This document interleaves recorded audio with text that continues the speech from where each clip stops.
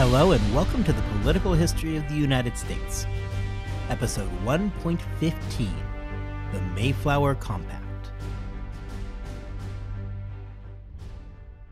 Picking up from where we last left off 2 weeks ago, we had left our settlers hanging out as they began their journey across the Atlantic. This week, we are going to pick up with our Pilgrims as they make their way across the Atlantic to their new homes. We are then going to spend much of this week focusing on what is often seen as one of the first political documents formed in the North American colonies, specifically the Mayflower Compact. The Mayflower Compact is often portrayed as this early example of the democratic ideals that would come to define the struggles of the future United States. Today, I'm going to focus on some of those early politics amongst the Pilgrims. We are going to spend some time looking at the myth of the Mayflower Compact and how it is portrayed today. We are then going to look at the document itself and what it did in reality. Finally, we are going to turn back to the Mayflower Compact and try to dissect where the legend surrounding it actually comes from. So then, without further delay, let's just dive right back into our story. Every single year, thousands of American school children learn about the Mayflower, typically around Thanksgiving time. While Jamestown did precede Plymouth by some 13 years, it is the Mayflower that is often presented as being that inaugural trip to the New World. For a journey that is so central to the mythology of the United States, we know shockingly little about it. In fact, most everything that we know about the journey itself comes from William Bradford's writing. And even then, Bradford himself is surprisingly quiet on the journey. Right into the conditions on board, Bradford does make a brief mention of the combined group now aboard the Mayflower, before discussing the general health aboard the ship. There is a mention that seasickness was a constant problem, and Bradford, as always, takes the time to tell a charming tale of the special work of God's providence. I'm just going to go ahead and quote Bradford directly here, because frankly he tells the story better than I ever could. And just a note, you might notice that over the next couple episodes there is going to be a sharp increase in me reading quotes. This isn't really something I plan to do long term, but when it comes to Plymouth, we are lucky enough to have two excellent primary sources. We have Bradford's of Plymouth Plantation, which is what I'm about to quote from, and we also have Bradford and Edward Winslow's writing in Mort's Relations. So, as I said, don't be shocked when you start hearing an increasing number of quotes from me. I don't think this is going to be a long-term kind of deal, but let's use what we've got. Okay, returning to William Bradford talking about conditions on the Mayflower, he says, "There was a proud and very profane young man, one of the seamen, a lusty able body, which made him all the more haughty. He would always be commenting on the poor people in their sickness, cursing them daily with grievous exhortations, and did not let to tell them that he hoped to help cast half of them overboard before they came to their journey's end, and to make merry with what they had, and if they were gently reproved, he would curse and swear most bitterly. But it pleased God, before they came half seas over, to smite this young man with a grievous disease, of which he died in a desperate manner, and so was himself the first who was thrown overboard. Thus his curses light on his own head, and it was an astonishment to all his fellows, for they noted it had to be the just hand of God upon him." So yeah, that's a pretty uplifting story. I bring it up for a couple of reasons. First, it does give some insight into the state of things aboard the Mayflower. It clues us in that there was some amount of disease on board and that death was an actual risk. It's also a good insight into the group itself and gives a working idea of the inner thoughts of Bradford. All in all, it gives us at least some picture of life and the tensions aboard the Mayflower. Beyond just some joyous talk of the ship's leading jerk getting sick, dying, and being thrown overboard, Bradford would also write about what you would probably expect. There's a lot of talk about the dangerous crosswinds, seasickness, and the general misery that existed on board. Bradford routinely writes about how the settlers survived and kept going forward in the name of God. It is interesting to note that, for the most part, there isn't much talk about widespread death and disease. So, while we know that at least one guy did succumb to illness, and it is probably not out of the question that the conditions on board were less than sanitary, there does not really seem to be a widespread dying. Beyond that, however, there really isn't a ton that we know about the journey itself. Bradford spends only 2 pages writing about the Mayflower. However, through him, we do get an idea of those conditions. On November 9th, 1620, the Mayflower encountered Cape Cod. Cape Cod was not an unknown place upon its discovery. John Smith had found it and named it Cape James. However, by the time the Pilgrims got there, the Cape Cod name was pretty much accepted. Fishermen had named the area for the large number of cod in the valuable fishing waters right off the coast. The journey in full had taken 65 days and had landed the Pilgrims just in time to face a potential New England winter. The first problem that the Pilgrims had upon arriving is that they were in the wrong place. Now, originally they had planned to set up camp closer to the mouth of the Hudson. However, they were a ways north of that. In fact, the settlers were moving towards the Hudson because they didn't actually hold a patent to settle the land in Cape Cod. The ship's captain, Christopher Jones, recognizing this fact, did attempt to make his way south to the mouth of the Hudson, where they were supposed to be. However, with the conditions of the passengers now declining, dangerous and uncharted shores, and an uncooperative wind, Jones made the call to return and settle Cape Cod. To say that the settlers were upset about this decision would be an understatement. This entire experience began to show a serious divide between the Pilgrims. As discussed previously, the group from Leiden only made up about half of the new settlers. The other half was a mixed group of strangers who were coming to the New World for their own reasons. The group of strangers, or people not from the Leiden congregation, included people such as Christopher Jones.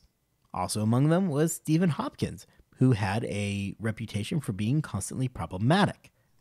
Therefore, factionalism began to pose a serious concern for the passengers aboard the Mayflower. Now, going back for a moment, one of the biggest concerns was what I had just mentioned a moment ago.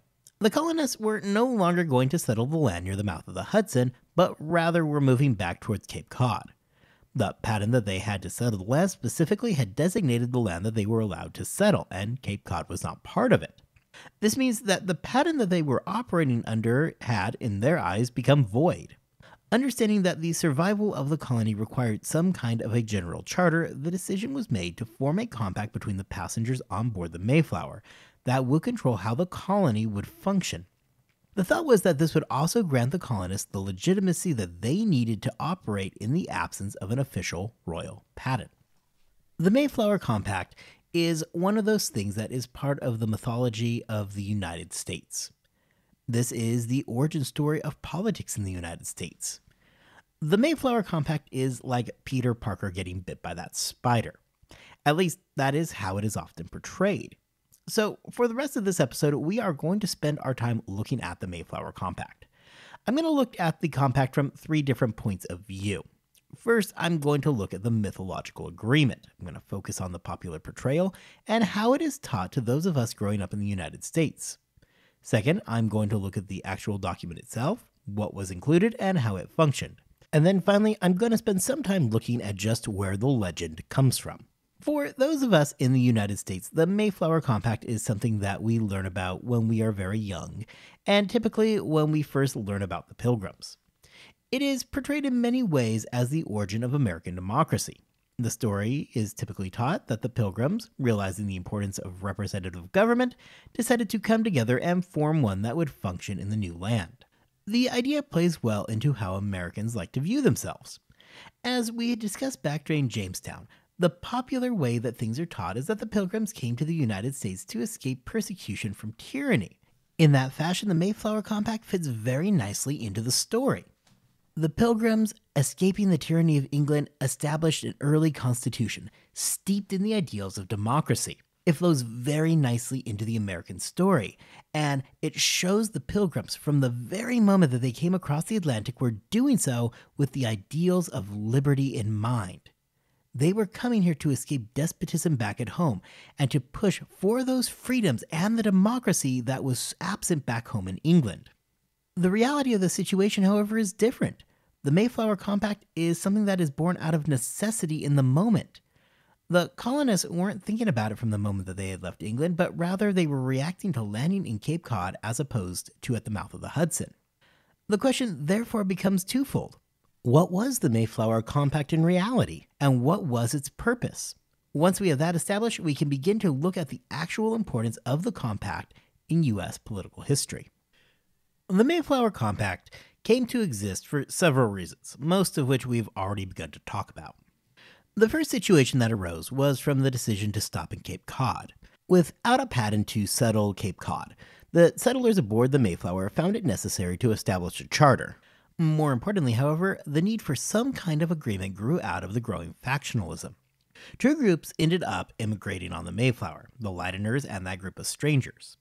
Worrisome talks, especially amongst the strangers, had been spreading throughout the Mayflower with the decision to return to Cape Cod. Some of these rumblings, especially in regards to the Captain Christopher Jones, were becoming distressingly mutinous in nature. The Leydeners made up just over one half the total group of the Mayflower. The Leydeners were, without much of a question, a united bloc. The group of strangers, on the other hand, were far from it. Having recognized the importance of the entire group working together, they both knew that they needed to enter into some kind of an agreement with each other. The political unity of the Leydeners meant that they were always going to be in the leadership positions within the colony. However, for the strangers, it at least meant that they had some kind of working relationship within that group. The strangers do seem to fully understand that their group had remained divided into the smaller factions. However, they also understood that the survival of the colony itself could be in question, not to say anything of the financial cost of being divided. Beliefs aside, working together, or at least a basic level of mutual toleration and cooperation, was going to be necessary. Under this backdrop of wanting to quickly get an agreement in place for the new settlement, both groups got together and hammered out what would become known as the Mayflower Compact. Despite not actually being on the Mayflower in many ways, the chief architect of the compact appears to have been the pastor John Robinson. Now, I must admit, I feel as though I should have probably introduced John Robinson by this point already. Robinson has been a key, though unnamed, part of our story since we were back in Scrooby. He was in many ways the de facto leader of the congregation and would remain in that position as they immigrated to Leyden. And while Robinson himself would not travel on the Mayflower, it is his guidance in his farewell address to those leaving on the Mayflower that seems to be the guiding light for the Leydeners. In his letter, Robinson says, "Lastly, whereas you are becoming a body politic, using amongst yourselves civil government, and are not furnished with any persons of special eminency above the rest, to be chosen by you into office of government. Let your wisdom and godliness appear, not only in choosing such persons as you do entirely love and will promote the common good, but also in yielding unto them all due honor and obedience in their lawful administrations, not beholding them in their ordinariness of their person, by God's ordinance for your good. Not like the foolish multitude, who more honor the gay coat than either the virtuous mind of the man, or glorious ordinance of the Lord. But you know better things, and that the image of the Lord's power and authority, which the magistrate breathed, is honorable in how it means a person serve. And this duty you both may, the more willing, and ought the more constable to perform, because you are at least, for the present, to have only them for your ordinary governors, which yourselves shall make choice of for that work."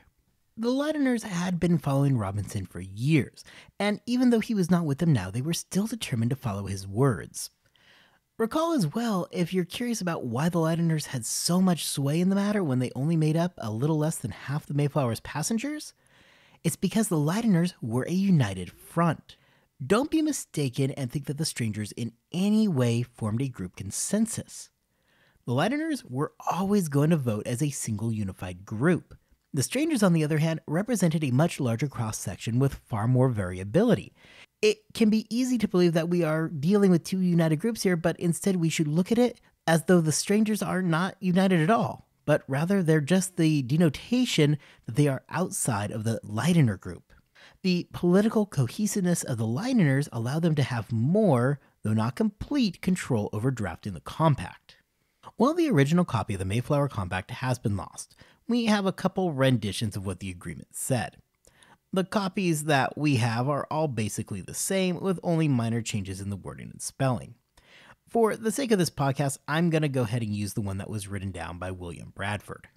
I don't generally plan on reading entire historical documents into the podcast, but the Mayflower Compact is short enough that I figured that I would just go ahead and read the entire thing. From there, we can look at the different parts of it and what it all means. So, here it is, in its entirety, the Mayflower Compact. In the name of God, Amen. We whose names are underwritten, the loyal subjects of our dread sovereign Lord King James, by the grace of God of Great Britain, France, and Ireland, King, Defender of the Faith, etc. Having undertaken for the glory of God and the advancement of the Christian faith, in honor of our king and country, a voyage to plant the first colony in the northern parts of Virginia, do by these present solemnly and mutually, in the presence of God and one another, covenant and combine ourselves together into a civil body politic, for our better ordering and preservation and furtherance of the ends aforesaid, and by virtue hereof to enact, constitute, and frame such just and equal laws, ordinances, acts, constitutions, and offices, from time to time, as shall be thought most meet and convenient for the general good of the colony, unto which we promise all due submission and obedience. In witness whereof we have hereunder subscribed our names at Cape Cod, the 11th of November, in the year of the reign of our sovereign Lord King James of England, France, and Ireland, the 18th, and of Scotland, the 54th. Anno Domini 1620. The first thing that you should take away from this is that the compact is actually very short. In fact, it is just 204 words. John Robinson's influence is plainly seen in the compact. Notice that both Robinson and the compact quote that language that we've seen earlier of form a civil body politic. The compact lays out the importance of organizing themselves, forming laws, and promoting the general good of the colony. In many ways, the Mayflower Compact reads more like a preamble to a bigger constitution. There are all the promises of forming a government, working together for the greater good, and enacting laws. However, the compact is devoid of any specific details on what any of that actually means in reality. Nothing in the compact really deviated from the acceptable forms of government that you would find throughout towns in England itself. First, it was a method whereby some amount of control could be exerted over the group. Mutinous talks were going around, and it was probably a good idea for everybody to get some control over the situation pretty quickly. Likewise, the Mayflower was about to make landfall in a largely unknown area. Winter was coming, and supplies were running short. Had the group gotten off and split into non-cooperative factions, there's a very real chance that the group may not survive the winter. Regardless of their feelings towards one another, they all would have understood that they were going to have to depend on one another to survive. The compact would address all of this and would at least work to the extent that it bound all the parties to each other. At the same time, it was a pragmatic solution to give the group some kind of authority to land in Plymouth instead of their intended spot near the mouth of the Hudson. With the compact in place, the next decision was to decide who was going to lead the colony. In the original patent, it was Christopher Martin who was appointed as governor of the colony. However, considering that the original patent at this point had been essentially done away with, it was going to be necessary to elect a new governor. Martin was already an unpopular figure, and importantly, not one of the Leydeners, who, remember, now had a majority in who could vote for the governorship. Martin had originally been the governor of the Speedwell, but upon transferring to the Mayflower, appears to have taken the reins over that ship as well. There is no evidence that I was able to find that stipulated who would have been the governor of the Mayflower had the Speedwell managed to make the journey. Either way, however, Martin had never liked nor trusted the Leyden congregation. The Leydeners had suspected that Martin was mismanaging the money, and Martin for his part did little to help his own cause when the Leyden congregation asked to see the financial records, and Martin just flat out refused to open up the books. William Bradford writes on this failure to open the books that near 700 pounds hath been bestowed at Hampton upon what I know not. Mr. Martin says that he neither can nor will give any accounts of it, and if he be called upon for the accounts, he crieth out of unthankfulness, and his pains and tear, that we are suspicious of him, and flings away, and will into nothing. Also, he insults us over our poor people with such scorn and contempt, as if they are not good enough to wipe his shoes. It would break your heart to see his dealing and the mourning of our people. They complain to me, and alas, I can do nothing for them. If I speak to him, he flies in my face as mutinous, and says that no complaint shall be heard or received but by himself, and says that they are forward and waspish, discontented people, and I do ill to hear them. So yeah, Bradford is not exactly singing the praises of Martin here. And based on this, it really shouldn't be much of a surprise that the Leydeners were not going to balk at the chance to rid themselves of the problem that Christopher Martin had become. Combine that with the political cohesiveness and unity in voting, it follows that the Leydeners were going to be able to appoint one of their own as the governor. Sure enough, with the support of the Leydeners, John Carver was elected governor of the new colony. John Carver was a very important member of the Latin Church. Carver entered into the congregation through his marriage to Catherine White. However, quickly upon entering, he would become very close with Pastor Robinson and would quickly rise to one of the leading roles. If you recall, despite the fact that we focused more on Robert Cushman, John Carver was the other person that had gone to England to lead negotiations for the voyage in the first place. Evidence suggests that it was probably Carver who wrote the Mayflower Compact, and he certainly was the first one to sign it. This is a pretty strong indication that by this point Carver was one of the leading members of the group. With his involvement in planning the trip, his leading role amongst the Londoners, and his position as the probable author of the Mayflower Compact, Carver proved to be a logical choice for the governorship. The Mayflower Compact in reality was not a break with the English. It wasn't some grand declaration of independence or a constitution. Rather, it was an instrument born out of necessity and pragmatism in a specific moment of time. Today, we have the benefit of hindsight. We know that New England is going to become the radical haven that the Revolution emerges from. It's easy and, honestly, it fits the narrative well to force the Mayflower Compact into that paradigm. Doing so, however, puts an importance on the compact that is outside the actual realities of the document. The Mayflower Compact was not a revolutionary or enlightened break from the governments of the past, nor was it a great declaration of the power of democracy.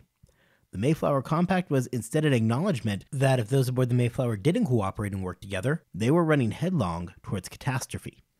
If the Mayflower Compact then isn't this revolutionary document that we often think of it as today, the question becomes, why has it earned that reputation? It is that question that I'm going to focus on for the rest of today's episode. If we are seeing that the Mayflower Compact has been put a bit higher on the podium than it really deserves, the obvious question becomes why. It wasn't really until the beginning of the Revolution that the Mayflower Compact becomes something noteworthy. A decade before the Revolution, John Adams wrote a series of articles which formed the basis of a quasi-history of thought and ideals in New England. In this document, Adams doesn't even make a single mention of the Mayflower Compact. This is especially noteworthy because Adams himself was one of the great-great-grandsons of John Alden, one of the signatories of the Compact. One would think that had Adams found any relevant importance in the document, he would have found a way to link it to himself. We see the Compact appear from time to time around the Revolution on both sides. The British used the Compact to show that the Pilgrims were loyal subjects to the Crown. In 1780, we see the Compact used by the Loyalist historian George Chalmers in his political annals of the present United Colonies. There he wrote that the Pilgrims were loyal subjects of the Crown and clung to the motherland to get through that first winter. Chalmers writes about how the Pilgrims, speaking especially of the Leydeners, stuck together in face of persecution from the strangers. The Leydeners understood that their religion wasn't going to be enough to find prosperity and peace, and that it was their deep connection with the Crown that would aid them in conjunction with their religion, and this would allow them to take control of their new home. And now Chalmers goes as far as to claim that the Leydeners continually fell back on English laws, despite no requirement to, as they had landed without a charter, as it was their birthright. In other words, the Leydeners were under no requirement to subscribe to English law. They had landed outside the legal patent. The laws of England did not apply here. However, the Leydeners made the conscious decision to be loyal to the Crown and ascribe to the laws of Britain. The Leydeners chose to be subjects of the Crown. Following the Revolution, the Compact had become a piece of British propaganda. The document was being portrayed as a type of social contract that the Pilgrims had with the British, much more a conservative allegiance to the Crown than a revolutionary statement. It was James Wilson and John Quincy Adams who are largely responsible for taking the Compact back and turning it into something different altogether. Wilson, for his part, spent much of the later part of the 1780s and early 1790s using the Compact as an example of democracy that was different than that prevailing in the French models. Specifically, both Wilson and later Quincy Adams wanted to move away from the dominant French political philosophy of the day. Both men wanted to move away from the social contract that had been proposed by Rousseau decades earlier. Now, just as a side note, if you're suddenly wondering why we care about what the French are thinking, do recall that in 1789, the French Revolution would kick off. It would grow during the early 1790s before peaking with the Terror in 1793. For a young republic like the United States, there was genuine concern seeing where small r republicanism can lead. So, in a time where the French were basically horrifying everybody, Wilson was interested in moving the narrative away from the French version of democracy and something more in line with the ideals of John Locke. John Quincy Adams would pick up the mantle of Wilson and would continue to retake the narrative of the Compact. After being asked to speak in Plymouth on Founders' Day, Quincy Adams led with the importance of the Compact. Quincy Adams was interested in taking the Compact and linking it back to the days of Anglo-Saxon England, as something more pure. He described the Norman conquerors as being tyrants. In this move, he is able to connect the Compact back to its English roots, hence moving it away from Rousseau, and yet at the same time he manages to avoid linking it to something directly British in nature, obviously not wanting to give them that propaganda advantage back with the Compact. Later, the Mayflower Compact is going to become a core piece of the Whigs' anti-Jacksonian rhetoric. We are going to cover all this in depth, so don't stress too much right now about this. I'm just trying to gloss over to give you an idea of what's going on. To sum all of this up, the simple answer is this. The Mayflower Compact finds its importance because different factions, both domestic and abroad, sought to use it as a tool of propaganda. The British wanted to use the Compact for their own purposes, to show that the original Pilgrims had actually been highly loyal supporters of the Crown. The Americans, on the other hand, wanted to show that the Pilgrims were something entirely different. The Compact was used to argue for different types of democracy, specifically as a tool to distance the young nation from the French form of democracy that had ended up embroiling France in revolution. And then later it was used to rally against Jacksonianism. In short, the Mayflower Compact became currency in this war of propaganda. Throughout this process, the Mayflower Compact ended up becoming much more than it actually was in reality.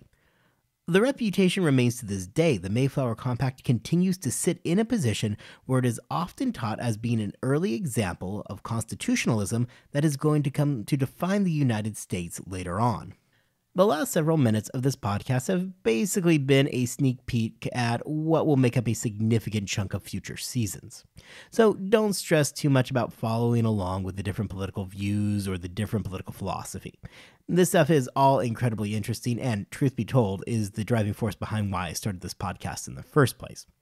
We are going to spend a ton of time talking about the political views in place right after the formation of the United States. In fact, I anticipate that we are going to spend nearly an entire season discussing these topics.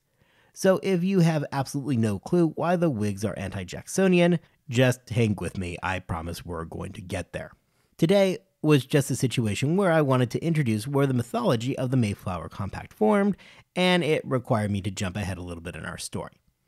The Mayflower Compact continues to stand as one of the key political documents in United States history. In so many ways, it is presented as that first shot in what would come to define New England as the Revolution approached. However, the reality is that the Compact itself was really something that was created to ensure some level of cooperation in the new colony and solve several of the problems that the passengers had found upon landing outside the Patent. The Compact is a testament to the cooperation of the groups that did not see eye to eye. However, the common survival trumped everything. As an opening salvo of radicalism in New England, the Mayflower Compact does fall short.